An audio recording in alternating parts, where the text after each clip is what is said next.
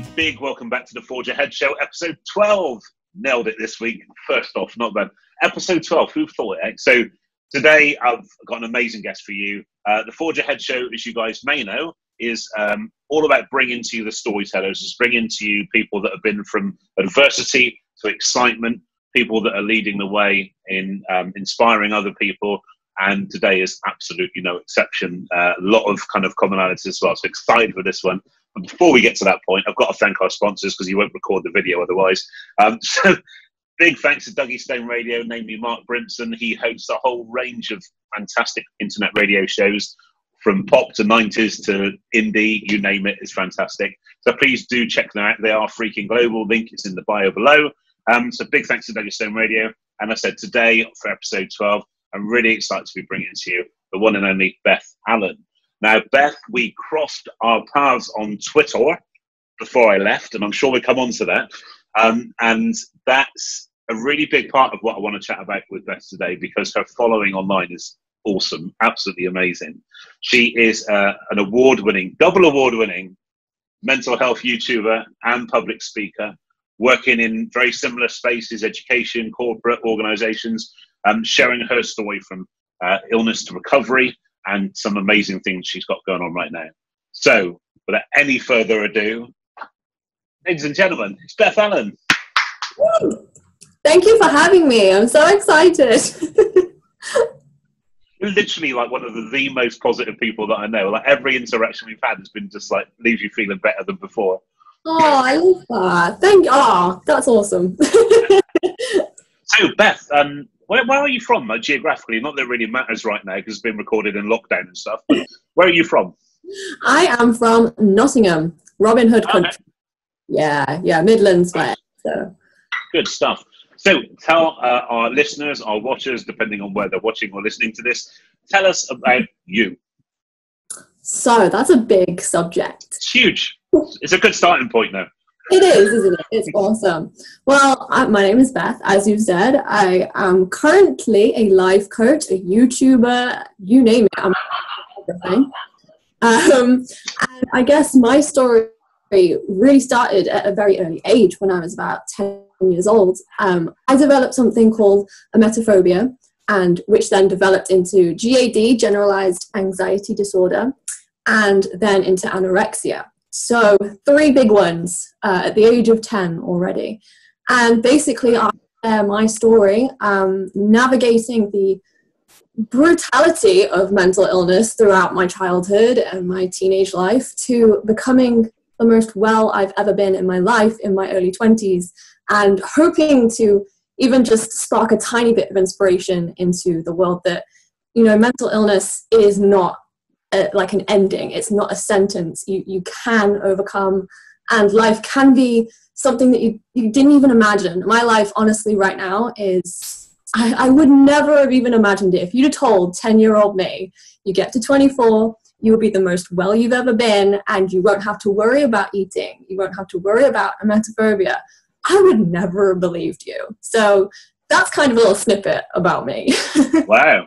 And what a snippet. That's huge. I mean, that is key. So there's lots of different things I want to go down, but in order. Nick, keep focused, right? Okay, first thing, emetophobia. That's not been on my radar before. Can you tell me about that? Really? So have you never heard of it before? No, not at all. Wow, that doesn't actually surprise me because a lot of people tell me that they've never heard of it before. But it is the 4th most common phobia in the world. Wow. Crazy. So anyway, yeah, emetophobia is the intense fear of vomiting or being sick or being around people that are sick in general. So yeah, I picked that up at about the age of 10. I can remember the day, clear as day, when it developed, because usually with emetophobia, there is a specific event and it creates from that, and it can absolutely snowball. It's one of the most incredible and honestly heartbreaking things that I've ever been through is living with emetophobia. So yeah, there was a specific incident with me.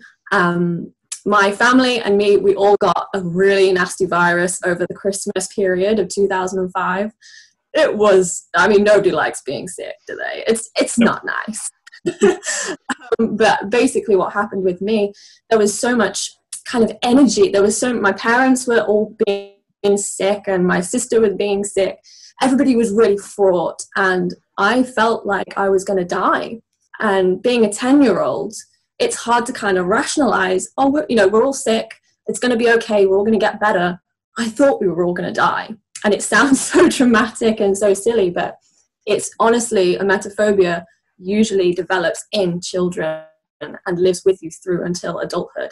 And the world of kind of neurology, once it gets set in there, it can be very difficult as you get older to kind of redirect those thoughts. That's a little bit about it. It goes on. So given and thank you for being so candid and sharing that. It's a real eye-opener. I mean, it's interesting that GAD is a shared challenge, shall we say. That was a key part of my journey. And again, it's very similar in terms of the awareness. Actually, statistically, it's more common, but less commonly known. So when I mentioned things about OCD, about obsessive compulsive disorder, everyone's heard of that. Obsessive cleaners on Channel 4 and all the things that trivialize it. But it raises the awareness. But actually, GAD, but statistically more common. Do you know what? I sometimes wish I didn't say, like, I'm never going to kind of stop and I'm not going to edit. I'm just going to keep the mistakes in. But there we go. So you mentioned anorexia as well. So did that have any link with the emetophobia? Was there a kind of connection there? Yeah, massively. The two worked really well together. And according to the many kind of psychologists and therapists that I saw, they often come as a package deal. And so, with an anorexia, you usually think of somebody wanting to lose weight, don't you? That's kind of a common term, the idea around it that we have. For me, it wasn't about losing weight per se, although it did develop into that. It was all about, I don't want to eat because I think I'm going to get sick. And you know how powerful the brain is. You can convince yourself after every meal that you feel sick, that you've eaten something wrong, that your body is going to reject it. And so I was honestly really quite poorly. And I was really underweight. I think my lowest was around about 4.5 stone at the age of about 15. I was really not good. So what was your process in terms of seeking help? Yeah, I went to CAMS, Children, Adolescents, Mental Health. I went to them a few times as a kid. But it was 6 weeks long and it wasn't enough because I had no idea where all this had stemmed from. I can pinpoint it now and say, oh yes, I know the time and the day and everything that's happened because of it. But at that age, I had no freaking clue. I was like, what the hell is going on? I'm crazy. There's something wrong with me and this is going to be my life. So I went to CAMS for a bit. I went 3 times. It didn't work for me. I had CBT and it just didn't gel. It was like the sticking plaster, I think, that a lot of people call CBT. So then I kind of avoided therapy because I thought it didn't work. And then I went back at the age of 21 and I had something called humanistic integrative therapy. I don't know if you've heard of that. I read that on your bio, and again, not a clue, but really interested to learn. I'll always be honest with you. No, I love it. I love it. Bringing the knowledge. Yeah. No, humanistic integrative therapy. I started that at 21. I had 2 years of that, so I finished at the end of my 23rd year. And it honestly changed my life. And I don't know if you want me to go into what humanistic integrative therapy is. Please do, yeah. It's honestly not a lot of people haven't heard of it as well. It's a very new thing, I think. I could be totally wrong on that. It was new for me. That's all that matters. Lived experiences like that. No, it's so cool. It's a lot more about the mind, the body, and the spirit. And I was not like a spiritual person before. My parents, I grew up as Christian, and I kind of rebelled against religion. Teenage years, I was like, I don't believe in it. I don't want to because my parents believe in it. And so I went to humanistic integrative therapy, and we started talking about, my spirit, my soul, and all this kind of stuff. And it was really quite uncomfortable, to be honest, for a long time. But it was only until I realized that I had to go that deep. I had to kind of challenge that and understand who I am and get down to the root before I could even begin to attempt to get better. So it was very uncomfortable, to be honest, and I was drained a lot after my sessions. But yeah, I bet it was amazing, honestly. Humanistic integrative therapy. If you've never had it, God, you got to try it. So how did you discover that? Is that something you were referred in, or is that just something alternative that you found? I had, honestly, the waiting lists we all know are intense for NHS, aren't they? Yeah. It's a mess. It's honestly something that is really dear to my heart. I hate seeing that. But I had to go private because I was literally at the point where it was like do or die. As candid as I can, it was do or die. And so I'm very lucky that I have parents with the income and the savings to be able to spend. Honestly, I hate to think how much they spent on my therapy. It was probably thousands, going to therapy every single week. So yeah, it was private.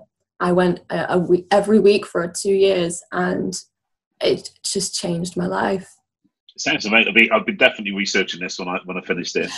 It does sound amazing, and I think that's the thing. It's kind of, I'm not sure if you find this, but it's people that are out there delivering a message and trying to inspire other people to use their adversities to forge something better. That there's a misconception that it's kind of like, hallelujah, they're cured. And it's not, and I'm sure I'm not alone in saying that I manage my stuff daily. Thank you very much.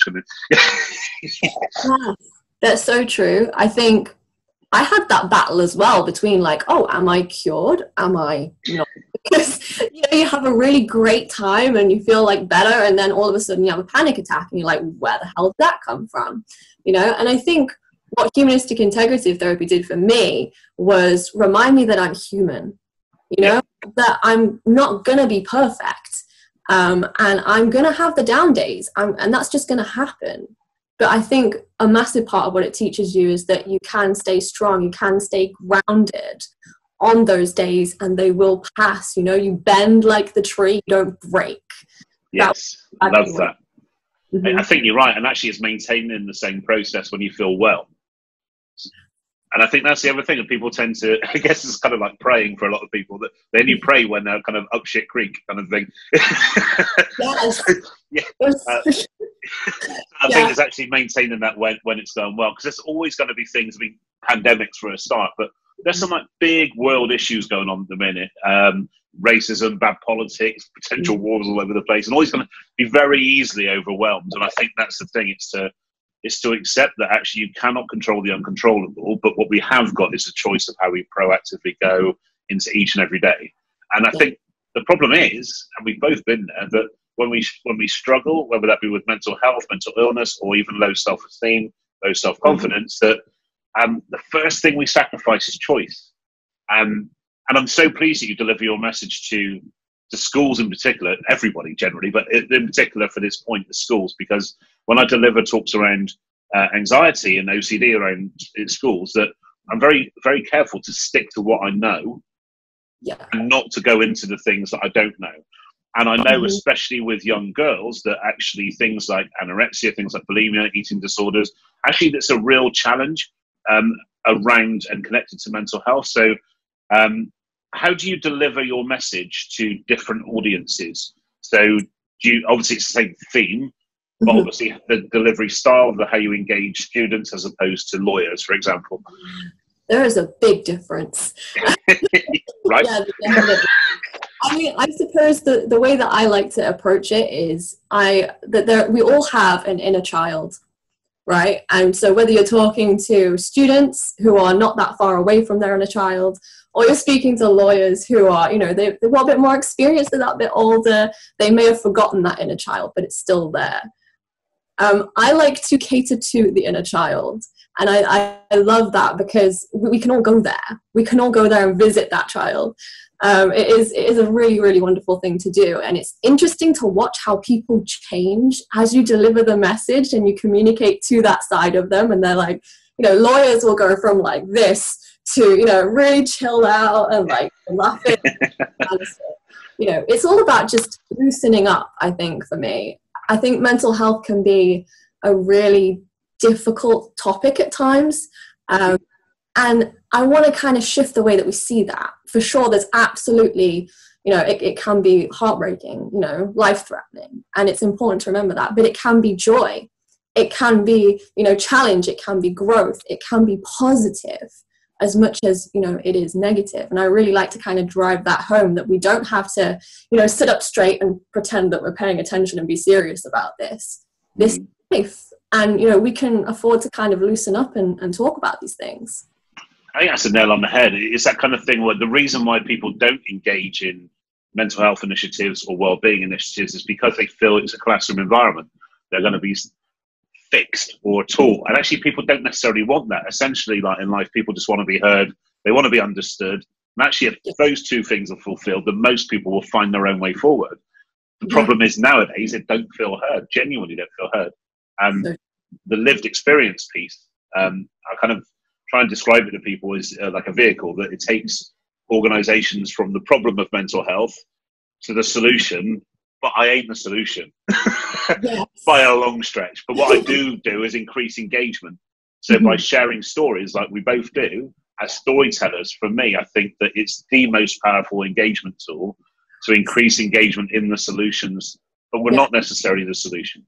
No, I really hear that. I think I totally agree with you, actually. Storytelling is kind of a lost art, in our society today, and it's what we need. We need to hear these stories, on my YouTube channel, I'm not trying to plug anything, on my YouTube channel. Please do. And by the way, the link will be in the bio. I always want to make sure that that's directed to you, so that's cool. Oh, bless you. Thank you. Honestly, on my YouTube channel, I have a series called Hold My Hand, where I kind of go, before COVID, thanks COVID, I used to go around and meet people, and we talk about their story as openly and candidly like we are now, right? Yeah.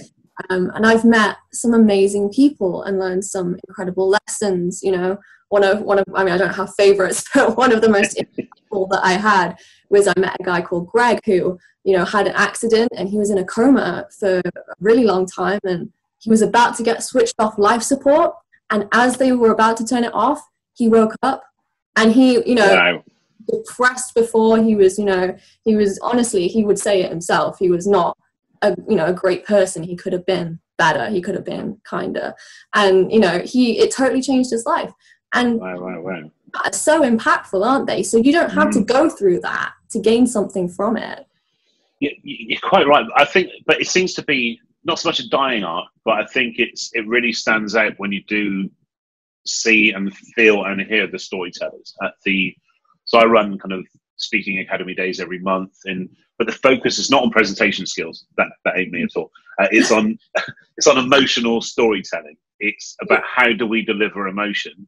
And of the 20 cohort or kind of attendees, of them, they're made up from people that, they want to be stage speakers, or they want to go pro, or they want to be able to sell or network or whatever. But actually, a good chunk of people just want to be heard in their relationships. So actually, unless we can convey a message, any message, with power and emotion and clarity, it has an ultimate defining effect on success by our own definition. And I think that's the bit that we don't see about storytelling. Actually, that it can limit us as well as empower us. The 3 exercises that I do in the morning are asking people to deliver like a talk on something that they hate, because people are not good at that, but they need to know how they sound when they deliver hate, because it's uncomfortable. But literally, so it's like, it's not changing the message. It's not making the message disingenuous. Doesn't change the sincerity, but it means that you can amplify that message to an audience like we both do. Same with sadness and regret. It's a really difficult emotion to convey whilst maintaining your own emotions and protecting yourself. And then, of course, love. You can't have both without the other. So then we have love, and how do we deliver love? And people can hear you smile, and lots of different things. And it's really fascinating that people just take that for granted. We can take that for granted sometimes, that actually just the ability to say what people believe with courage and confidence and conviction has such a defining effect on people. And I love what you've put in your bio about actually that's why you see your role now, is to actually kind of give people permission to be a better version of themselves. Yes. Yeah, I think so many people can be made uncomfortable by the idea of becoming better. I know that I certainly did. The idea of going to therapy and having to go through change. I had this weird idea that life wasn't going to change unless I let it, which is because life is changing all the time, right? So for some reason I thought I had control over this, and I really didn't. And it was only when I realized that if I relinquished that control and even just tried to become better, what have I got to lose? I was literally depressed, miserable, no prospects, didn't know what I wanted to do with my life. And like, how could I go lower, really? You know? So I love to communicate with people, understand where they're at. You know, I want to know what makes them tick. I want to see how we can go even further, you know, push the boundaries further. Where can we go? It's so much fun. But the way that you convey that actually comes across electronically as well. So your YouTube channel is awesome, and you should definitely check out the link that's in the bio. But when you watch a video of yours, it feels like you're talking to them in person, to yourself in person. And I think that's because it comes from a place of authenticity, that you're one of the people that share the downs as well as the ups. You share the challenges as well as the successes. And I think that's really important. I did an email, kind of a mailer, I guess, and also an article on LinkedIn about that last week, about that actually 3 weeks ago, I just reached a point where I just needed to switch off. I got to a point where I think the great thing about going through mental health challenges before, as I'm sure you appreciate, you do have the courage to make those decisions quickly when you feel it's not going your way. Yeah. Actually, absolutely. And that step back meant that I could then recharge and review and lots of different things. But it took until Friday of that week to actually unwind. That's how much we carry. Even the people and it's so much easier to tell other people what to do than to do it yourself, right? Yeah. Don't leave me hanging here, that's right. No, that hit me so hard, I had to take a breath. You know, that's so true. Yeah.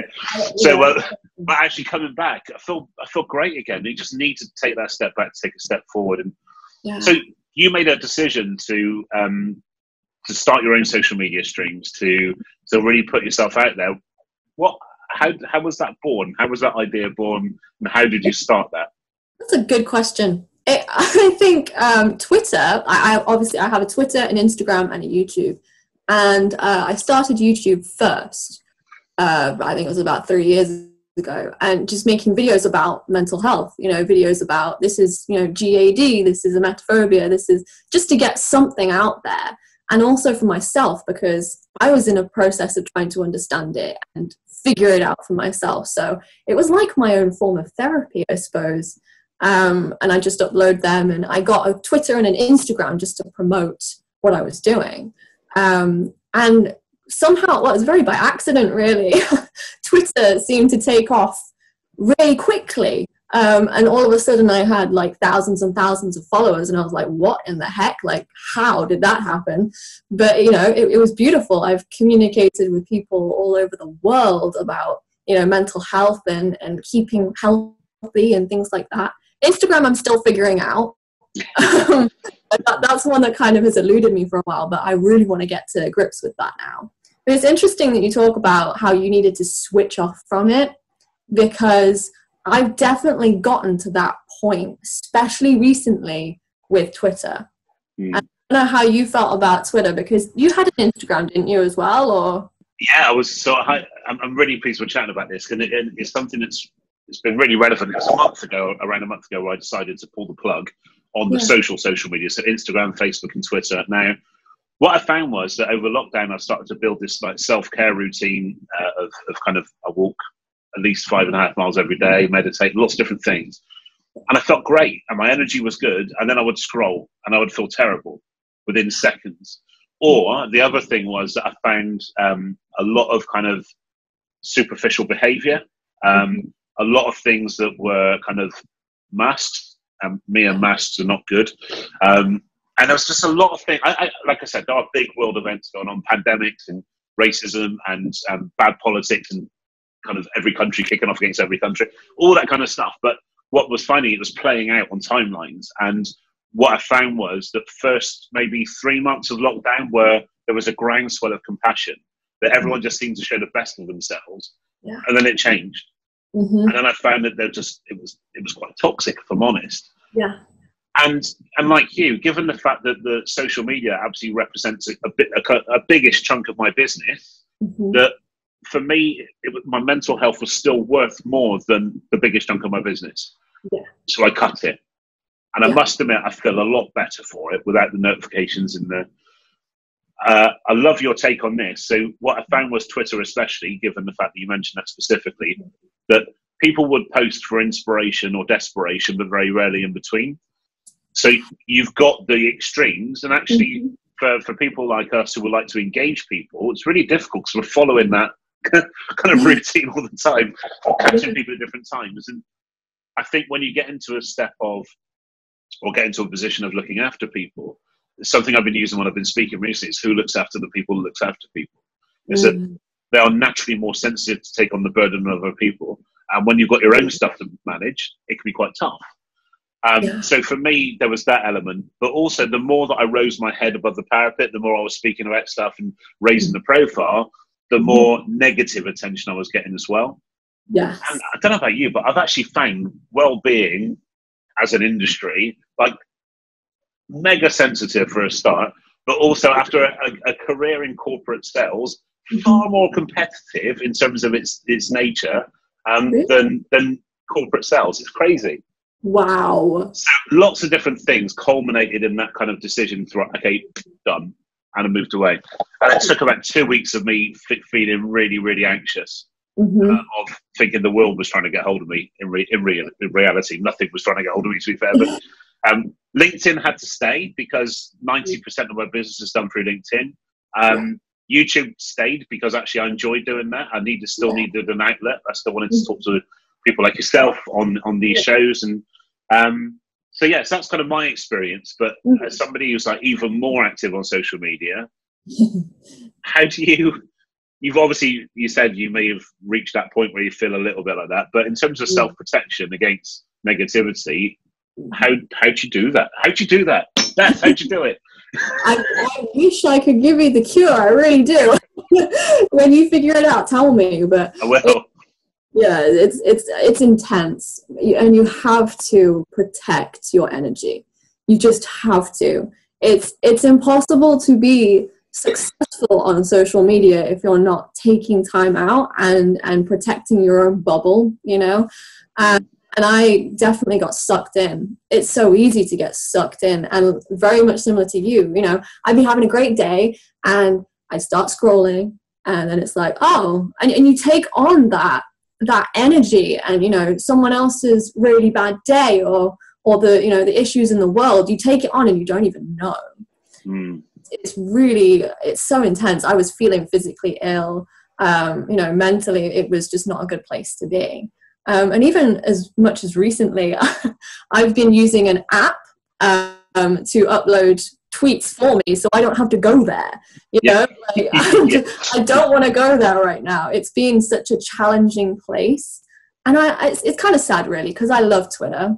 I've met so many great people from there, like yourself, you know, and you know, collaborated and made some great things together. But the overall kind of, it just feels like angst, you know. It just feels like a place of angst, and I don't want that in my life, you know. So hard to get rid of my own angst. I don't this other angst. So especially for somebody like you who likes to engage with, I mean, you were pretty much engaged with each and every person that responded to you. Yeah. And whoa, that must have been time consuming first and foremost. Yes. Especially kind of into the evening as well. I guess I was always trying to set a limit, but it's difficult not to just kind of like, that's the one thing, my screen time actually went down from 3 hours, 16 minutes a day to 12 minutes a day. Whoa. It's crazy. I literally don't hardly put this thing up there unless the Wi-Fi drops out and need a personal hotspot, but that's a whole different story. Don't get me started on Wi-Fi providers. Anyway, so, but yeah, and I think that there was also a noticeable kind of, it seems to be like a new breed of passive aggression coming through. That actually people didn't really know where to go with how they were feeling, so they tend to be passing it on to other people. And that manifested itself in different ways, but actually when you take a step back, it's really noticeable. Yeah, it's so true. And I think it doesn't really matter how positive you are. You're still going to get in touch with those people that are struggling, and they will take it out on you. And I think that's a lesson I learned right in the early days of being on Twitter and on YouTube and on Instagram and what have you. You know, people act out of aggression and fear of their own situation in their own lives, but they take you down with them.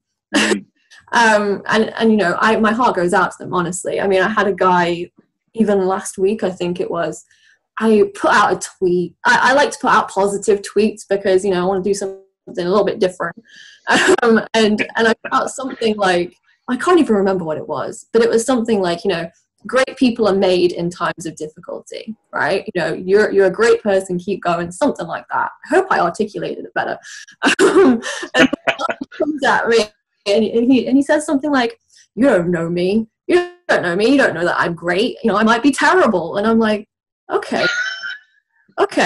Am I just supposed to say that you're not terrible? You know, that you are terrible even. And, you know, we had this really long conversation actually. And I have a habit of making friends with my trolls. And eventually, you know, we talk it out, usually via DM. And they keep following and they'll interact with my stuff. And, you know, they'll be friends after that. It's really interesting to start to kind of change the viewpoint of a troll to a friend in need. You know, and sometimes they'll listen and sometimes they won't. But it's not on you. Really important to remember. You can't. Yeah, that's interesting. I think it ties in with, obviously, as we both know, there's a strong link between mental health challenges for sure and kind of people pleasing, so giving ourselves away. And yeah, so I'm glad you managed to win people around. But actually, that whole pursuit just kind of, I don't know, you end up down a kind of a like Alice in Wonderland rabbit hole, don't you? Kind of say, there's a small path to go here now, and I don't know where to go. And it's difficult. But so yeah, it'll be interesting to see where that journey kind of takes you, really. I think because we're both very active in terms of signposting and in trying to help people in our own way, but also knowing actually what that cutoff is as well. I mean, both morally and also kind of professionally knowing what that cutoff is. And then that's difficult because obviously we're encouraging people to have those conversations, but then we're also trying to encourage people to signpost to go where they need to go with that. Yes. It's tough. It's a tough balance, really.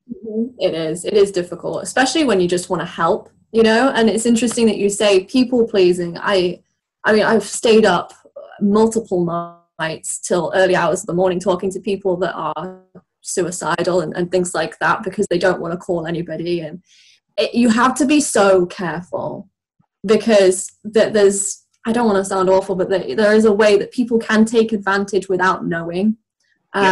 And you've got to protect yourself from that, and they need the help that they deserve as well at the same time, you know. So it's a very difficult balance. If anybody was going to go online and start a mental health account to support other people, I would say you have to protect your own energy, your own space. Yeah, first and foremost. Clearly defining your boundaries, really, isn't it? Managing and also managing expectations as well. Yeah. So I noticed here that you were, I mean, it's probably kind of contributed to kind of the people that were coming to you, but you work for Stop Suicide Campaign. You work for lots of different initiatives, but also, excitingly, won Mental Health Blog Awards, Mental Health Blogger of the Year 2 years running. Recently, the past 2 years before this one as well. Well done. Big round of applause for that one. Thank you. That's amazing. I don't know how it happened, but yeah, it's really wonderful. I love the blog awards. I don't know if you know Mike Douglas, who runs them, No. but you need to connect with him. He would be great on your podcast, actually. He's great. Yeah, seriously, he's so great. He does so much for the cause, and that blog awards has literally happened a week ago, I think it was. So yeah, it's wonderful. It's a great environment. That's cool. That's really good. So I think we've covered everything that I definitely wanted to cover. Yes, I'm sure we have. Anyway, so the most important question of the whole session, this is what everybody tunes in for. I am the new MC at O2 Arena. Okay. Congratulate me. Congratulations. I'm not ready, but there we go. I'm just about 20,000 people sellout crowd have booked tickets to come and see you speak. And I'm just about to announce you, bring you to the stage. What would your walk-on music be? You know what? There's so many options, but a song that means so much to me. I'm a big MJ fan, Michael Jackson. And Man in the Mirror has to be one of my favorites. Oh, tune! Yeah. Great tune. Love that. That's really good. Yeah. So, I'm going to pop the links in the bio, but tell us, for those listening on the podcast as well, where can people find you, Beth? You can find me on Twitter at A Healing Queen, and you can find me on Instagram at A Healing Queen, and you can also find me on YouTube as A Healing Queen. Excellent. And that's now triggered another question that I should have asked you, but my memory's shocking. So, you've rebranded from Real Miss Anxiety to The Healing Queen. Yes. You told me the reason behind that before, but share with us what that, because I think that's a really important part of you kind of flourishing into what you're doing now. So explain the decision that you took to take you from Real Miss Anxiety to The Healing Queen. Yes, it was a big decision. I'd been thinking about it for a year before I even did it. And it was scary. Miss Anxiety was my kind of alias while I was ill, and lots of people knew me as someone who was mentally ill. And as I moved into recovery, I thought, this is holding me back. It's tugging me. I could feel the weight of the name Miss Anxiety, and I just thought, I can't go by this name anymore because it's not me. I'm not Miss Anxiety. I'm not anxious. I'm better. I'm getting better. So I waited for ages. I was trying to figure out, what am I going to call myself? You know, because I think it's like a stage name is a cool, fun thing to do, and I just love it. So I was brainstorming one day, and I just thought The Healing Queen, because I feel like all of us are healing into being the king or the queen of our lives. And that is the main message that I want to put out there, that where you are right now doesn't have to be where you're going to stay, and you have the power. So The Healing Queen became my new little name that we got going on.